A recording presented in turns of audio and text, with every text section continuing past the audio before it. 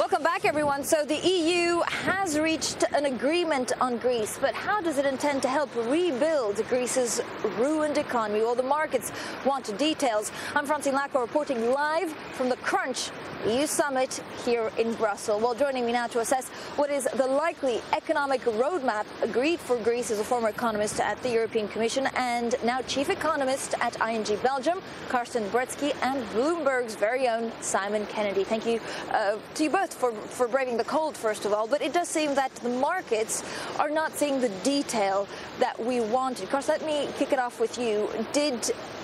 Were you expecting or hoping for something a little bit better than a very vague agreement, which President Sarkozy says actually he doesn't want to go into the details?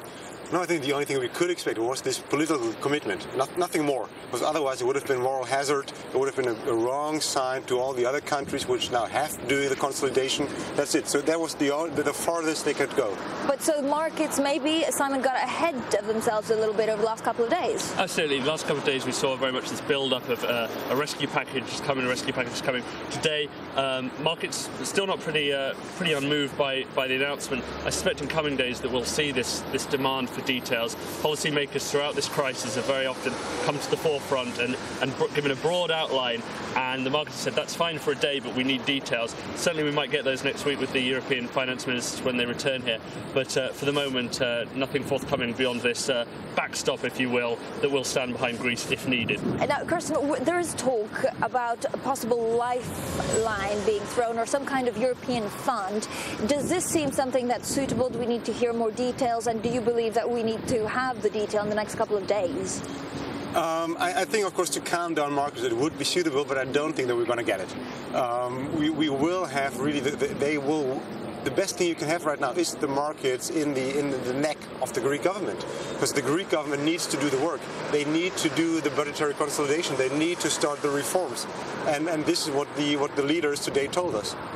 Does it mean that Greece can do it? Because a lot of investors were possibly concerned that actually the EU today was going to ask for more cuts, stronger cuts, faster cuts, and it seems that actually Greece has the backing of the EU.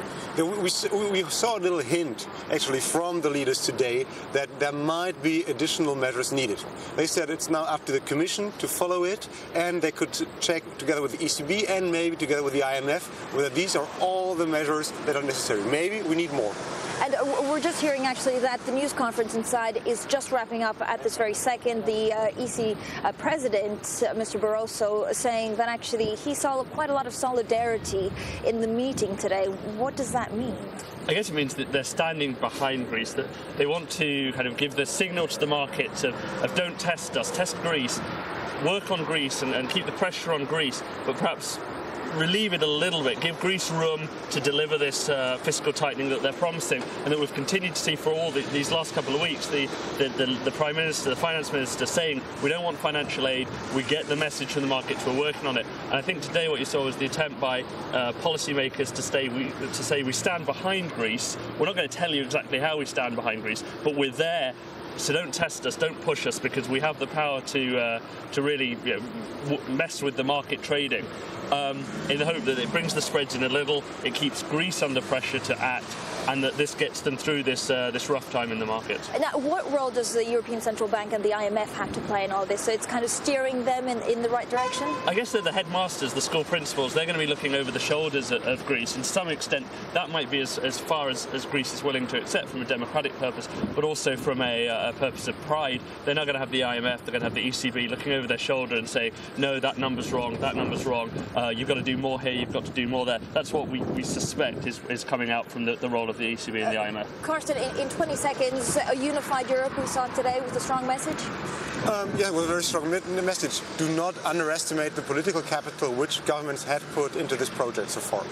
All right, thank you so much to you both. So a strong message, possibly little detail, but certainly the EU trying to throw its weight around in telling possibly the markets don't mess with us.